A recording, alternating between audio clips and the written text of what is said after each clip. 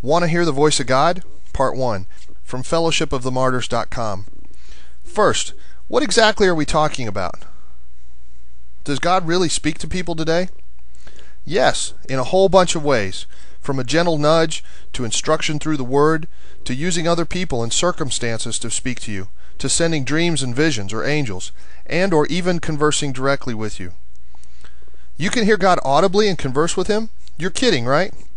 Not kidding. You can absolutely talk to God and He'll talk back. There are millions of people all over the world that rely on God for constant daily instruction on all sorts of things. But there's a difference between hearing God audibly with your natural ears outside of your own head and hearing the inner still small voice. It's pretty rare for God to speak to people audibly, like thunder, but there are plenty of folks out there that say they've heard Him, and the evidence is that once they did, it changed them forever. Many of the house churches in China are under such persecution that they can't set a regular time for meeting, or even tell each other when the next meeting will be. They all just pray, and God Himself sets the time and place and tells each to be there. This is totally for real and the birthright of every believer. Wait, people hear the God of the universe tell them stuff? Like what tie to wear and whether to turn left or right, what job to take, what to have for dinner, not just big stuff? Sure. The Bible says, "In all your ways acknowledge Him, and He will direct your paths." Proverbs 3, 5, and 6. What do you think all your ways means? And how is He going to direct you if you can't hear Him? Yeah, but my pastor said God doesn't talk to people like that.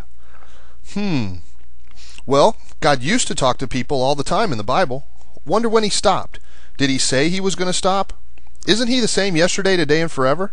If anything, once the Spirit came in Acts 2, there were lots more people talking to God directly. Never mind the millions of people who you have to conclude are thoroughly and certifiably nuts, including many of the most effective leaders of the church.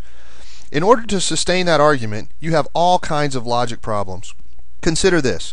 If God used to talk to people but doesn't now, then we must not need to hear from Him anymore. Can that be? By all measures, we're worse off than ever. If there's a war between good and evil, we're losing pretty badly right now and really desperately need to be getting commands directly from headquarters, not from flawed, man-made sources and tradition-soaked interpretations of Scripture. If there's a battle between good and evil, then who would benefit most if the people on the good side were told they couldn't actually hear their commander-in-chief? Now, you know the evil side is absolutely clear to everyone that if you try to talk to their leadership, you will get an answer real fast. Even Christians are afraid to mess with Ouija boards and call on the names of demons because somewhere inside they believe something very real will show up almost instantly. But at the same time, the forces of darkness want us to buy that our God is mute. Doesn't that sound like something the snake would say in the garden? Despite hundreds of examples in the Bible that He's available and accessible all the time, we have too often bought the lie that God is unwilling or unable to talk to His children. It's a lie from the pit, and we've bought into it for too long. If we receive the Holy Spirit when we are saved, then 1/3 of the Godhead is living inside of us all the time. 1 John 4, 13-17. But He doesn't have anything to say? He's not interested in our daily activities? God's not big enough to know what we should have for lunch? He knows the hairs on our head and monitors our every coming and going, but has no opinion about it or desire to give us advice? What kind of father is that?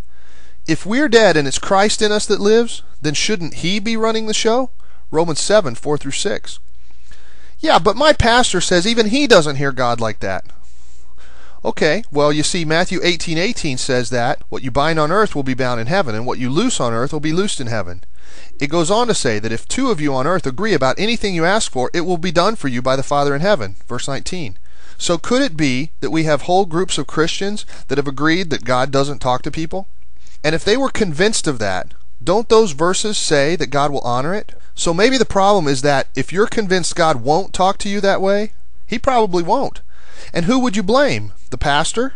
Probably not. In fairness, we got to lay it at the feet of the snake and the generations of tradition that have been built up to keep us from being truly Spirit-led. There could also be other problems that would keep a person from hearing God.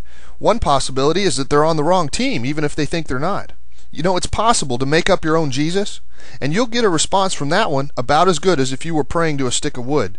Another is that they have unrepented sin that stands between them and God has convicted them of it so many times that He's just given up trying to talk to them. Oh, and by the way, you're going to have to get over that thing about the pastor being more holy than you. This is a one-on-one relationship with Jesus you're supposed to be having. You can't do it by proxy through the guy that gets paid to hear God, especially if he admits he's not hearing God. We are all the church. We are each temples that hold God's Spirit. Any one of us that are adopted sons of God have the ability to petition the throne directly and seek His face. God loves each. In fact, He's especially fond of those that come to Him with faith like little children. Sometimes pastors have a hard time with that one. This is just crazy. How could this be true? And I never knew it before. Wouldn't somebody have told me? Well, I think you underestimate the damage the enemy has done and how long he's been plotting this. The vast majority of the church in the West does not live the normal Christian life. That is, biblically speaking, we are to be full of power and might. We're to be free of the bondage of sin. We're to not conform to the world.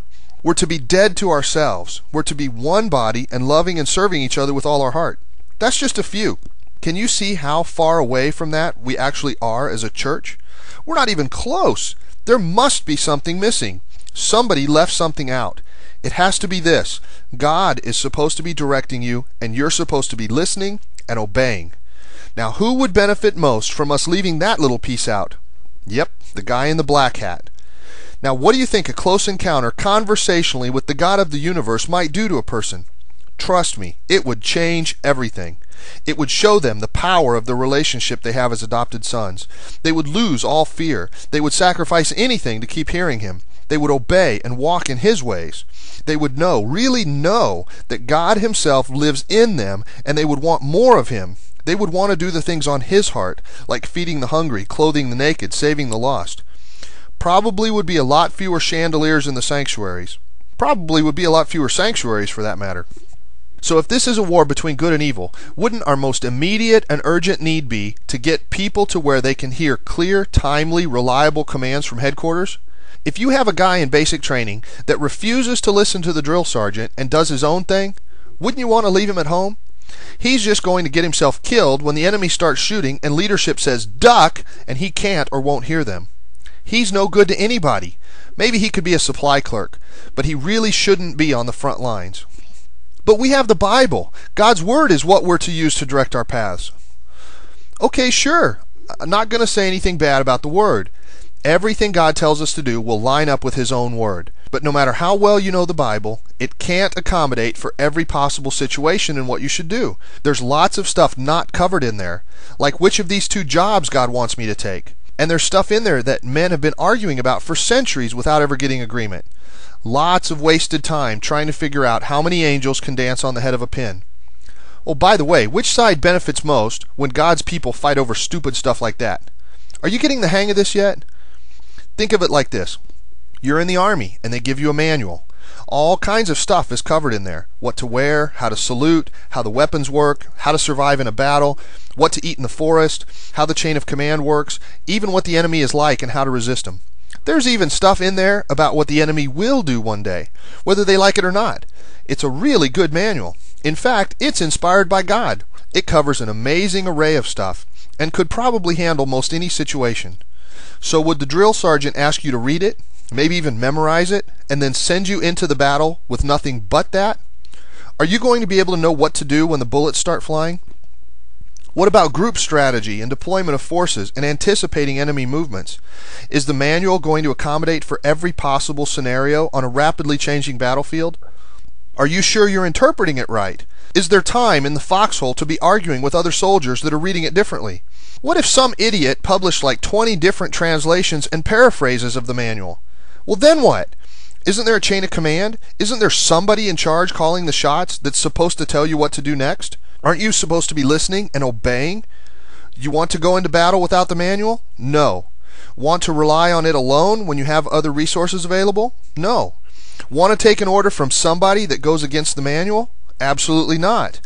But when the bullets start flying, do you want to hear personally and directly from headquarters so you can know that help is coming or call in an airstrike? You betcha.